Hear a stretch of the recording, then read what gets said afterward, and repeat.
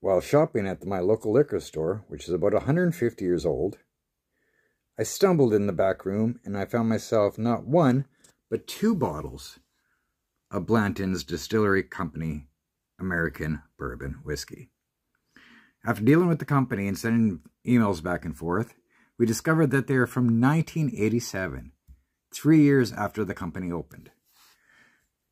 The first one was absolutely fabulous. There was no cork damage. The second one I haven't opened yet. They are roughly worth about $1,000 a piece. Would I sell it? God, no. It tastes too good.